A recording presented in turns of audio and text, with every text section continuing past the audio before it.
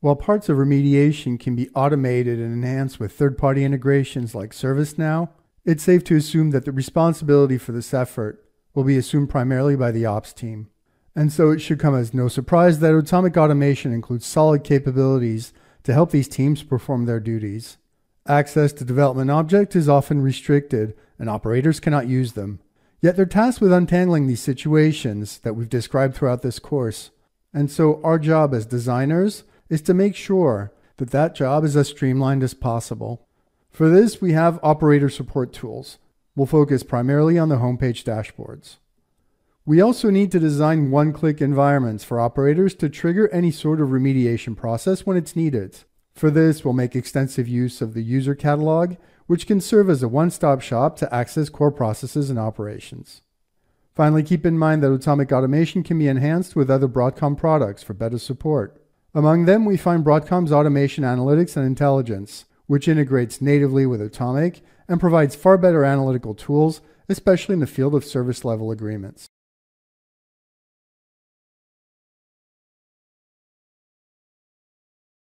Up to this point, we've been working with design functions in the process assembly perspective. Let's now take a look at some of the UI features included in Automic automation to support operations. For this, we head to the home page. In dashboards, which can either be public or personal, we've created a simple dashboard for operations. It has 4 widgets showing the proportion of generic successes and failures as a pie chart and percentages, a table focused more specifically on our core job, the file transfer, with start and end times and status, and finally the My Catalog widget, to which we've added the 2 core objects in our process, the file transfer and the archive removal job. Administrators can create as many dashboards as they need with any number of widgets.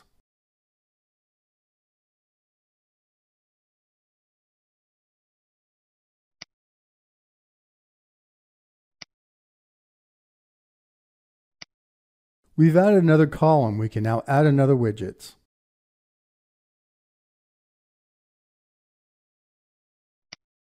Widgets can show 3 types of information: data from analytics, charts, tables, grid, and so forth.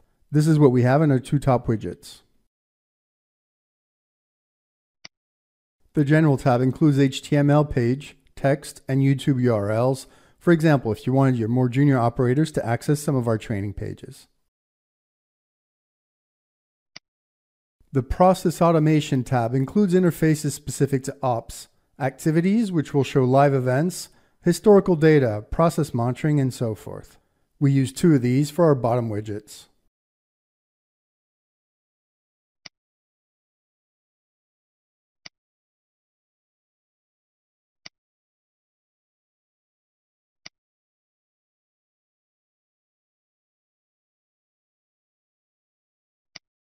In the data source page, you're able to define, broaden, or narrow the perimeter of the data set source for our dashboards. In the data source, we focused on file transfers since this is the core object. Doing so means we'll disregard other less relevant processes in favor of this one. We can also narrow the time frame, say if you wanted to focus on operational data for the weekends.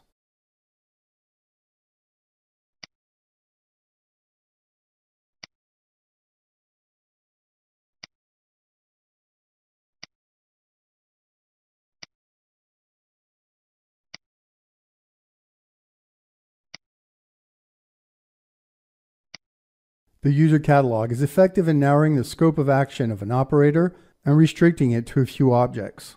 In our case, we have 2 core objects, the file transfer and the archive cleaning job. Using the catalog, the operator can trigger the execution of one of those objects without having access to the process assembly perspective. Not only is this far more convenient, it's also more secure.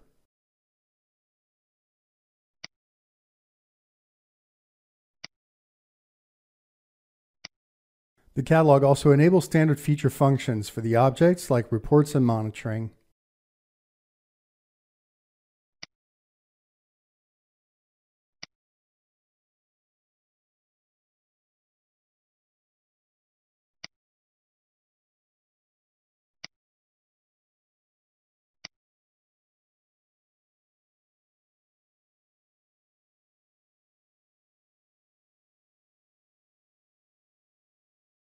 To enable the user catalog, administrators have to define a user group, say operators, in which they will add the members of the ops team. These can be internal, Active Directory, Okta, and so forth.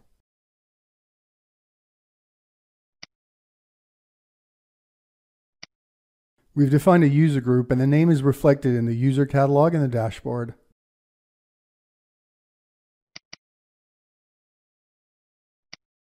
You simply add the users here, and the catalog will be available to them when they log into AWI. We can add our use case workflow to the catalog.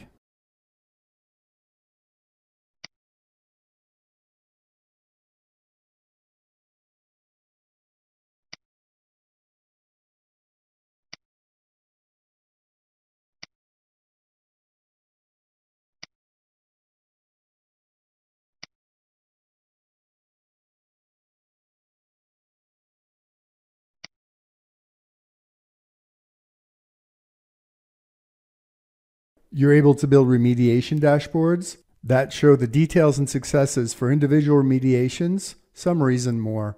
You can see the frequency of trigger of a specific remediation, the success rate, time of trigger, and times at which the issue arises most often.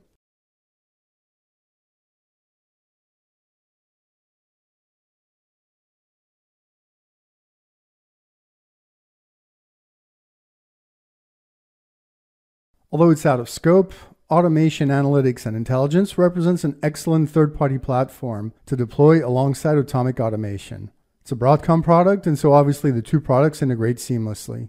We know how to design and execute on remediation needs. We can also collect key performance measurements like service level agreements to see how our processes are faring over time.